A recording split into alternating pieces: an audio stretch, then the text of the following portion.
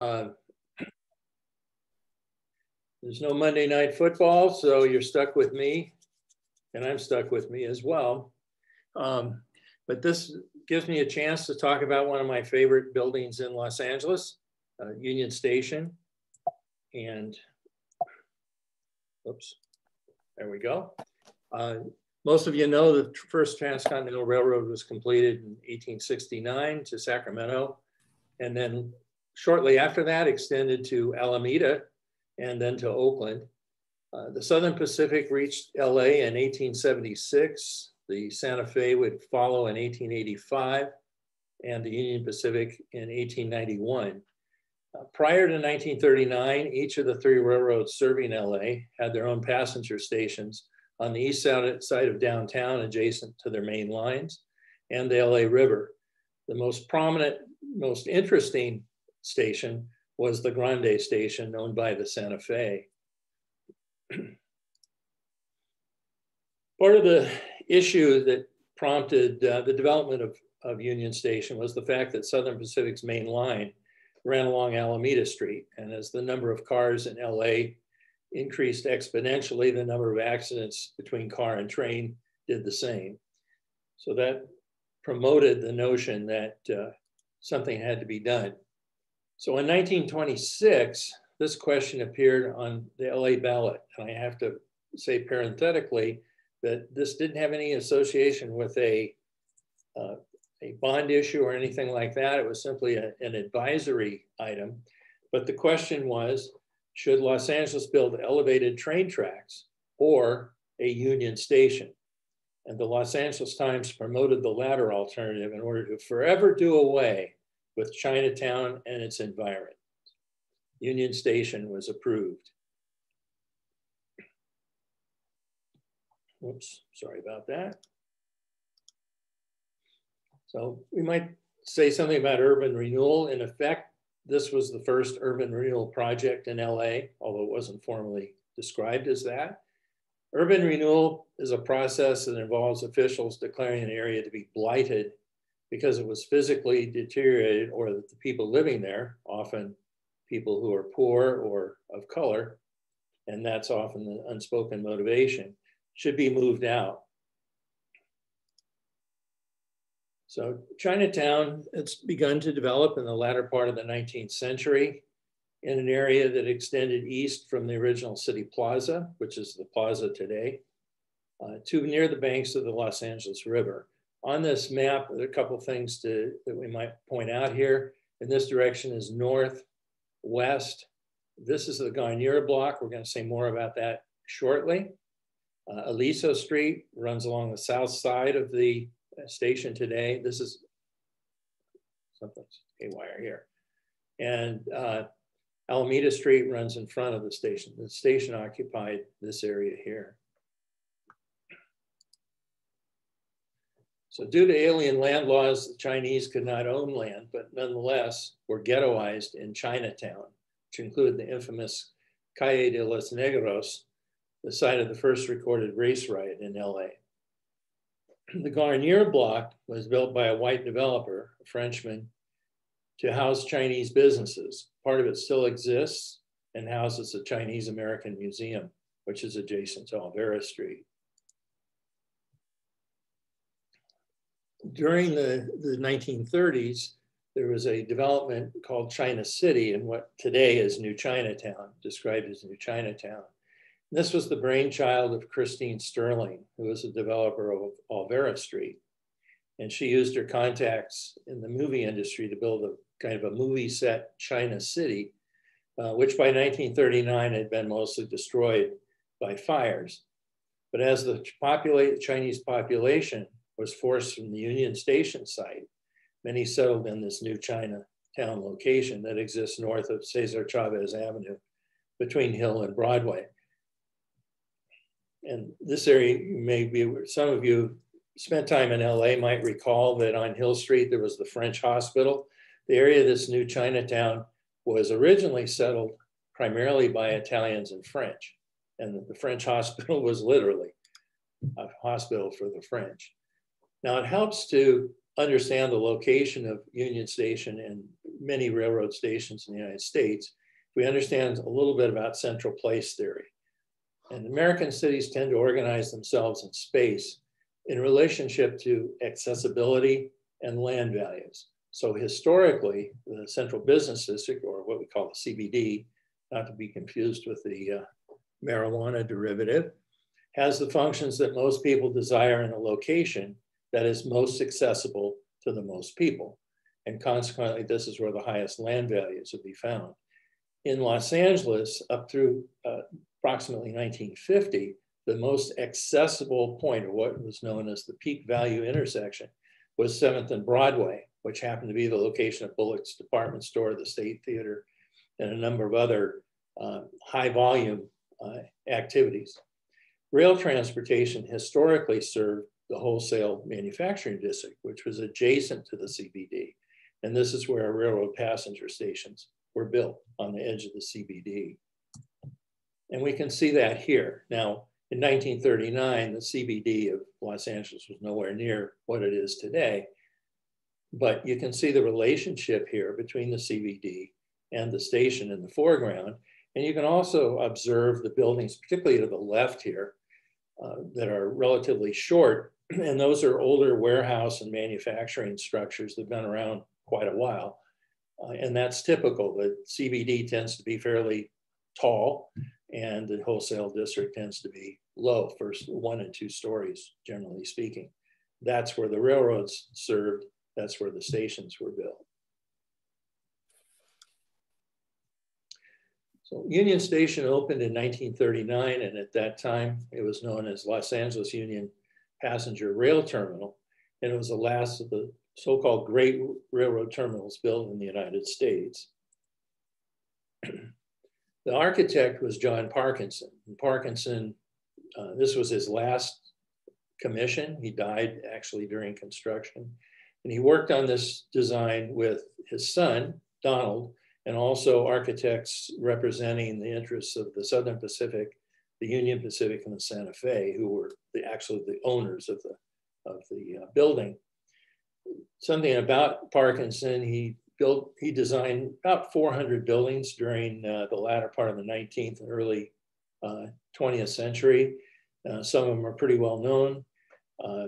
The Grand Central Market, Alexandria Hotel, Bullock's Wilshire, the campus of USC. The list goes on and on and on. The guy was a tremendous producer. Now, throughout his career, Parkinson demonstrated sensitivity to what were the popular styles of the day. And this was nicely illustrated by the Pacific Mutual building at 6th and Olive in LA. On the left is the original building designed in 1908. It's the one in the foreground, in the Beaux-Arts style by Parkinson and his partner at that time, Edwin Bergman. In 1930, Parkinson was asked to modernize the building and add retail space at the ground floor. So in partnership with his son, Donald, he sheathed the building in a streamlined modern shell. He only sheathed the 2 facades, the one on Olive and the one on 6th. If you walk around the back of this building, you can still see the original Beaux-Arts facade. But the point here is that he was sensitive to changes in style, and his work tended to reflect that. Eventually, there were 3 other buildings built on the site, none of them designed by Parkinson. The company then moved to Newport, and they're known as Pacific Life now. They're the ones with a whale in their ads. So when Parkinson was hired to design Union Station, he was very aware of styles that were popular in the 1930s. These included Mission Revival. There are some who say, and I don't know, I have no record that he said it, but supposedly some of his work here in terms of the Mission Revival style was based on the Santa Barbara County Civic Center, which is also the same style. I kind of doubt that, but it's an interesting connection at least.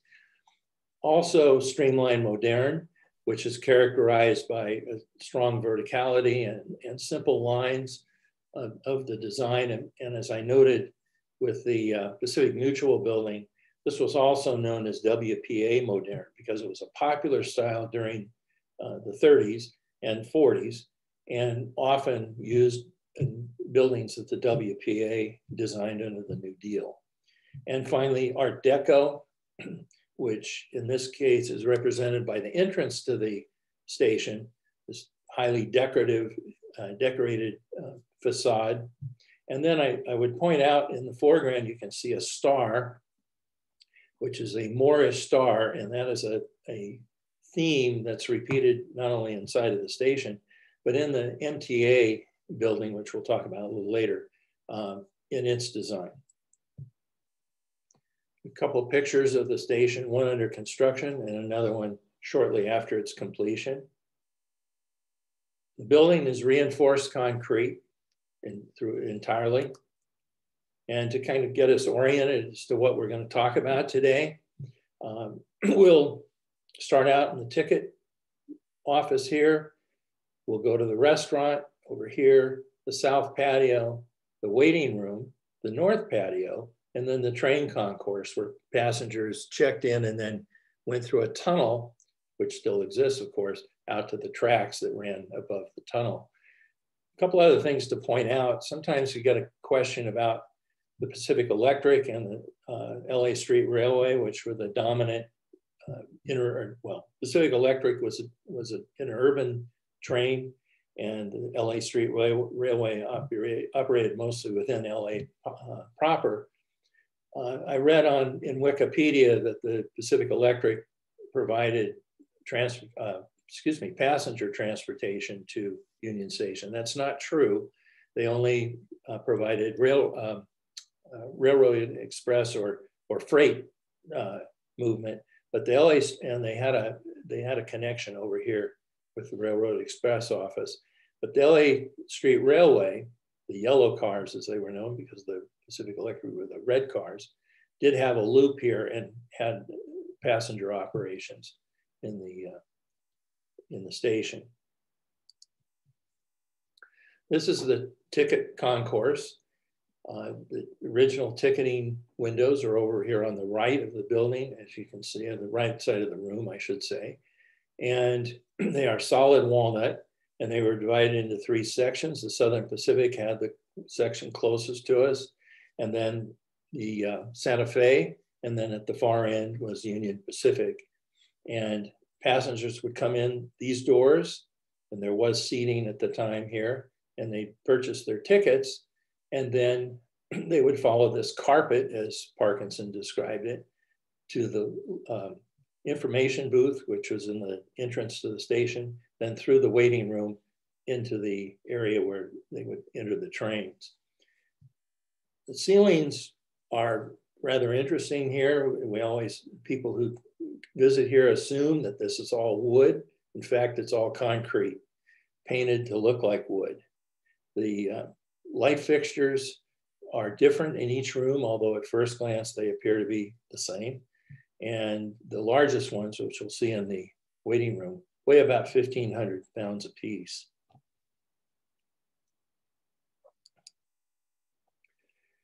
Now, 2021 Oscars were held at Union Station. Some people complained because the Union Station was effectively shut down, or at least most of the public areas for the event.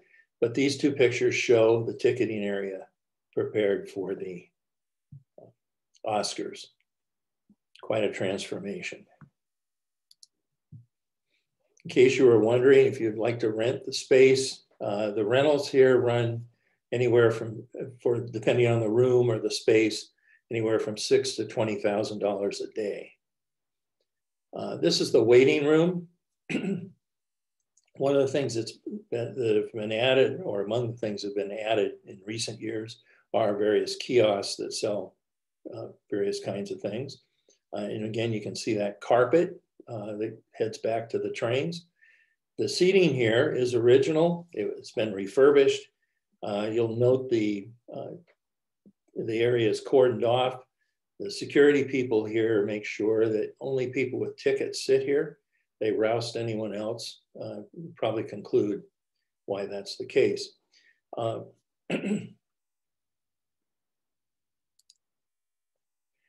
Now, the Santa Fe Railroad and Fred Harvey, who was an immigrant from England and operated a restaurant in Kansas, developed a relationship prior to the end of the 19th century to supply the Santa Fe construction crews with food as they worked their way across the country.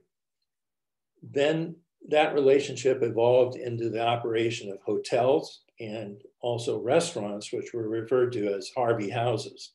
And among other things, they were, the restaurants specifically, were noteworthy for their so-called Harvey girls who wore starched uniforms. They served good food at a reasonable price.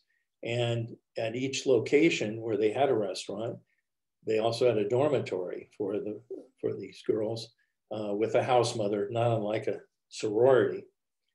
The thing that strikes me about the picture on the right are the cigar boxes there in the glass counter. This part of the building, this interior, was designed by Mary Coulter, who I think we could say was one of two prominent female architects in the first half of the 20th century, the other being Julia Morgan. Mary Coulter operated mostly in the Southwest.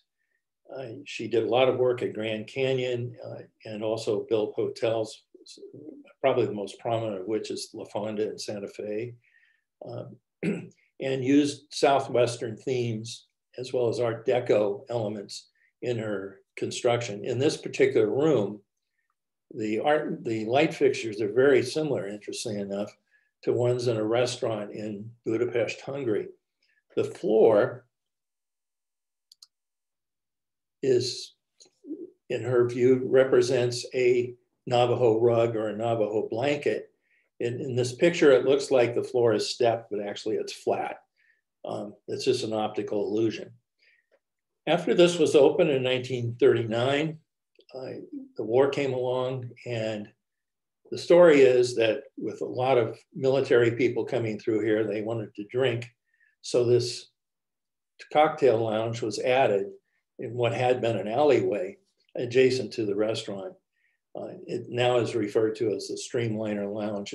This is original, and it's a classic example of what's called streamlined modern architecture.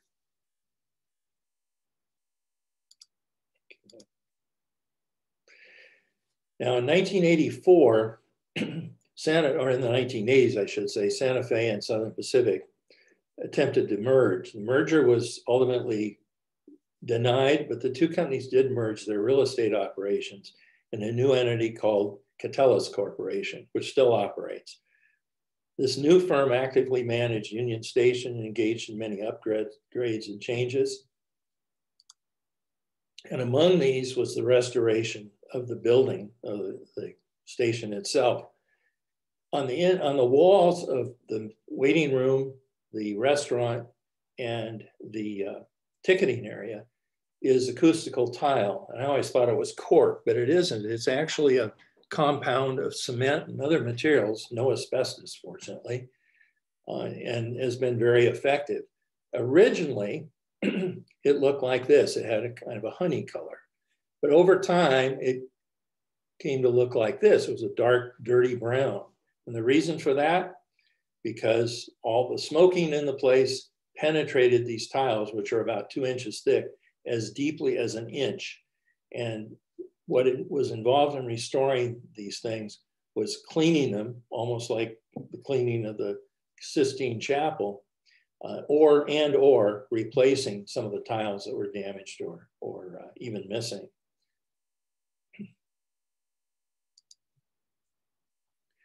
Another thing that Catellis did was to develop the perimeter of the property to create cash flow. One of the buildings that they developed was the headquarters of the Metropolitan Water District of Southern California in a neo-Art Deco style. You can see the strong vertical component, similar to the streamlined modern pillars or light fixtures, I should say, in the south patio here. In the courtyard in front of the MWD building is a line of bricks, which I've pointed out here, which is was the southern boundary of Chinatown before it was wiped out. Now, in addition, the Metropolitan Transit Authority, or the Metro as it's known, built their office building here as well on the on the east side, northeast side actually of the station. Again, strong vertical component to tie in with the station itself. Unfortunately, I don't have any pictures of the lobby, but that Moorish star that I pointed out at the entrance is repeated in the floor of the lobby here. The light fixtures are very similar to the ones in the station as well. So it was a real conscious effort to tie this building in architecturally with the station. And then the third structure that was built on the perimeter was the Mosaic Apartments, which are at the northwest corner of the property.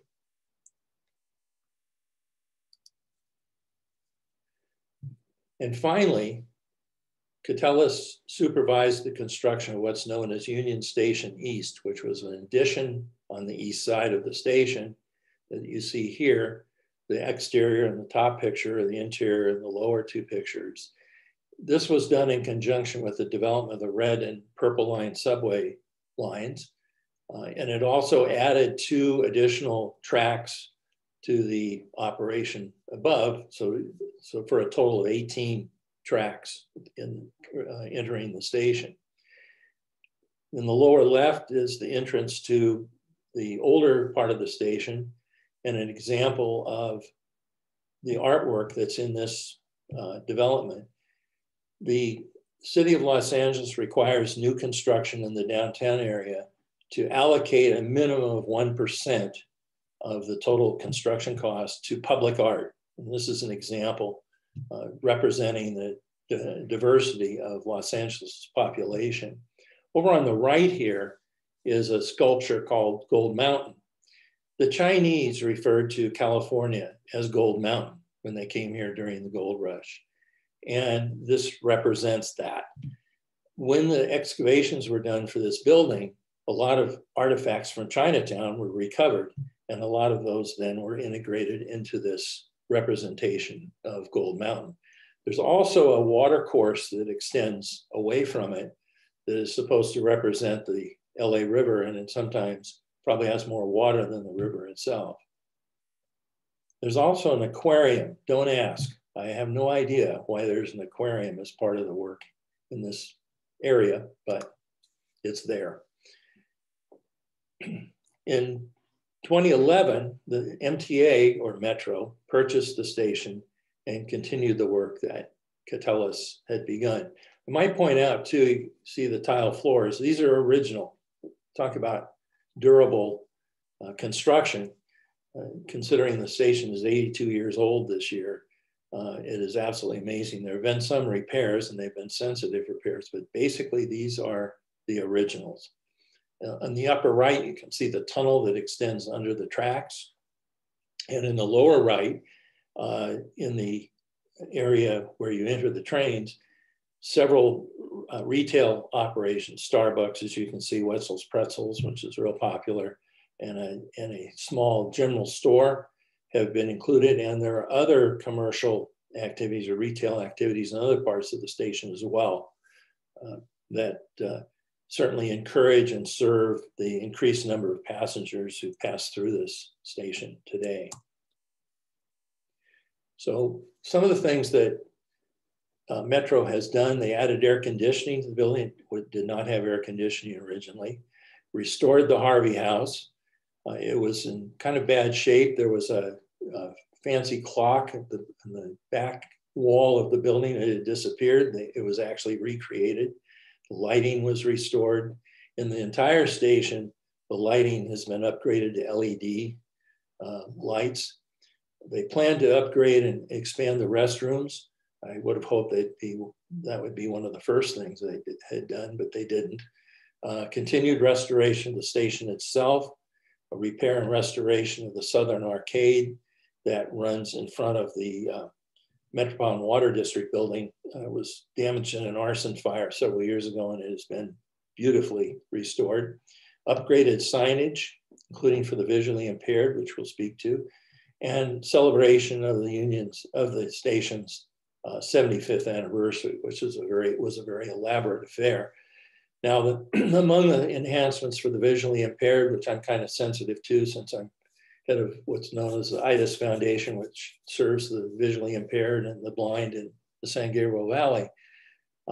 This so-called Navalin system, which was developed in Spain, uses specialized QR codes that can be read from about 40 feet away and which provide detailed instructions to a cell phone. Now, obviously, in this example, where the instructions are written out, it wouldn't be real helpful to a blind person, but they also have an audible component as well. Another area that Metro has focused on is the north patio. It shows it in normal times, the fountain on the north side of the patio, and then the same area during the Oscars. So what serves Metro or serves Union Station today? The Metro red and purple subways, which were completed in 1993, at least from the station. The purple line is in the process of being extended as we speak. Metro Gold Line, which runs from East Los Angeles to Azusa and soon to Pomona. Metrolink in 1991, and of course Amtrak, which took over the operations of the passenger railroads. So in 1939, when the station opened, it was handling about 7,000 passengers a day. During World War II, and the picture over on the left here shows a crowd heading to the trains in 1943. During the war, they had the station, I should say, handled about 1 million passengers a year and 100 trains a day. In 1971, that number was down to 18. I can speak from experience. When I first came to Los Angeles, or to La Puente, where I taught, in 1969, there was another geographer who'd been hired the year before. He was from Kansas. And so he and I did field trips every Saturday. And one of them was down to Union Station. I can attest to the fact in the fall of 1969 that there were more pigeons in the waiting room than there were people. It was pretty sad. And the station was in fairly bad shape, broken windows and so on. By 2010, the passenger load was up to about 75,000, 2014, about 100,000 a day. And in 2021, and passenger numbers have dropped off because of COVID, but Amtrak operates about 46 trains a day, Metrolink 60, and the Gold Line and Red Line, which would also include the Purple Line, 100 trains a day. So there's a heck of a lot more activity there than there was 40 years ago. So bottom line, Union Station has experienced a revival in the last 40 years. There's a proposal to extend some of these tracks across the 101 freeway. This picture is an older picture. It shows the construction of the Gold Line here, and the Gold Line tracks do, in fact, cross over the 101. But the idea is to extend more of the tracks so the trains can run through. Right now they come in, most of the trains that come in here, with the exception of the long distance trains, are double-ended. The ones that are not have to back in to the station to pull out. So you want to avoid something like this. And this is the Super Chief, 1940, brakes failed. This was the result. So, but it's a happening place now. There's a heck of a lot going on. And one of the coolest things that they've done in recent years is to put this upright piano in the waiting room. And people come in here and play, and it is really a neat experience, really fun. Just one other thing I might point out in this picture on the lower right, you can see on the wall, those are loudspeakers. There are 2 of them in the waiting room and 2 of them in the restaurant, though the ones in the restaurant don't function any longer. But a few years ago, they had an announcer here who was similar to the guy who does the NFL films. It was like the voice of God coming out of those things. It was quite an experience. So if you're interested in additional research, The classic book on Parkinson is Iconic Vision by Stephen G. He also did a video version of it as well. I think it's on YouTube. The Chinese massacre, the work that's specific to that is the Chinatown War, published in 2012. But also the Shifting Grounds of Race deal with racial issues, including the Chinatown situation, but other issues as well, including discrimination in Los Angeles theaters, published in 2007. If you're interested in tours, the Conservancy runs tours every Saturday at 11. You meet at the information booth on the west side of the station, or the west end of the waiting room, actually. You must make reservations, and right now we're limiting tours to 5 people in each tour. If we have more than that, then usually we'll have 2 or more docents, depending. So, but that's why you must make reservations. I believe it's $20 for non-members and $10 for members. Metro also operates an art tour, not only of the station, but of many of their stations on the subway lines, as well as Union Station. Right now, their tours are suspended, but hopefully they'll begin to operate again soon. So thank you for your attention, and I'll be happy to answer any questions. Me. Yes, Susie. People are going to think you're a ringer. I understand. I did the tour of Union Station with LA Conservancy, and they said that when Chinatown was originally built, the Chinese had no right of land ownership. That's correct. And part of what they had to give the Chinese when they moved them to new Chinatown was the right to own land. No, there's not really, but there was there were events that kind of coincided, because World War II came along, and all of a sudden we were friendly with the Chinese, we were allies, and the alien land laws were repealed. Okay. It happened around the same time, within about a year or so. So at least when they were moved out of their area, right, they were at least under one rule or another given the right to own the land. Yeah, eventually. Yeah, also all the property that was in China, the land that was under Union Station now, was all privately owned. So there wasn't any, and it wasn't obviously a government agency that was building the station. So the property owners that sold their land, they were probably delighted to sell it to the railroads. Right. Got a good deal. But it dislocated the people that lived there. Absolutely. Yeah. Businesses, residents, you name it. Yeah.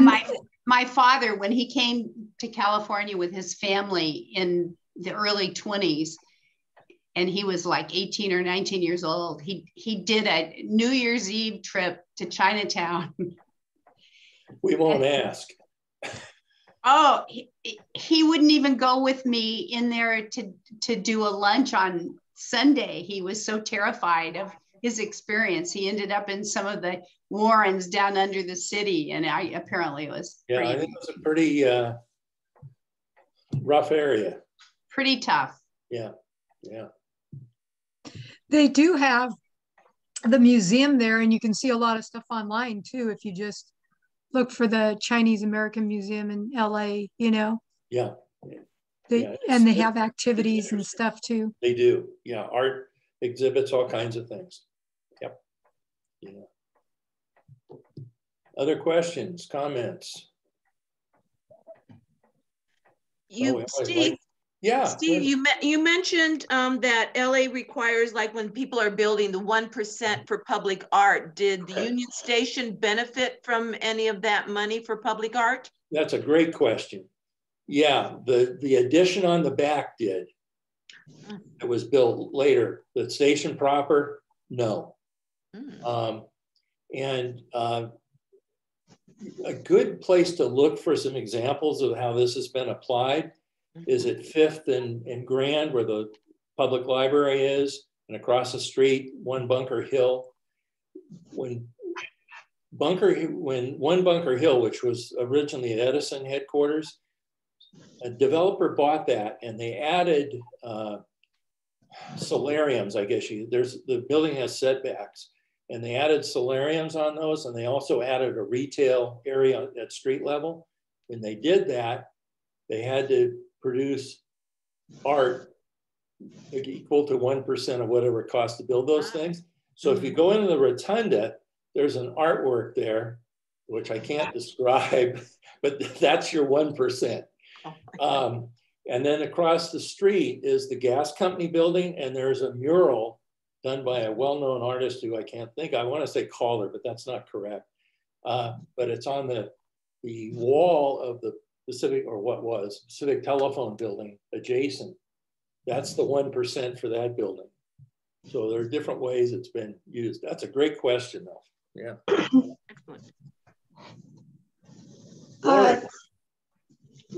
Steve, hi. Wonderful presentation. I thought that was so interesting. Thank you. At the beginning, I was happy to see the at Southern Pacific Daylight picture. Yeah. Daylighter, and you know, one of those engines, the 4449, went on to be the main engine that pulled the American Freedom Train around the country. That's and right. And that engine is now in the Oregon Rail Heritage Center up in Portland, and they still run excursions on it. But it ran several excursions in the 70s and 80s out of Los Angeles at Union Station, which was really nostalgic. Yeah. Well, where was I going with that? Well, it's an interesting note. As a kid, I lived in Berkeley, and we used to go down to the Railroad Southern Pacific Station and watch the daylight and the other, they had those fantastically painted locomotives and trains. They're gorgeous. It was really cool. Yeah. Oh, I know. I remember what I was going to say. You know, in the World War II exhibit in the museum, our Historical Society museum, there's excerpts from Lillian Bidwell's diary. And she wrote many times in her diary during those war years that she was taking the train because she was working up in Ventura. She was actually a high school counselor. And she would take the train home every weekend to be with her parents, Rolf Bidwell, you know, in Glendora. And she talked about during those war years about how oftentimes, you know, they would get bumped and she would be in Los Angeles, and how was she going to get from Los Angeles to Glendora? And, you know, it was just a real trip during the war years.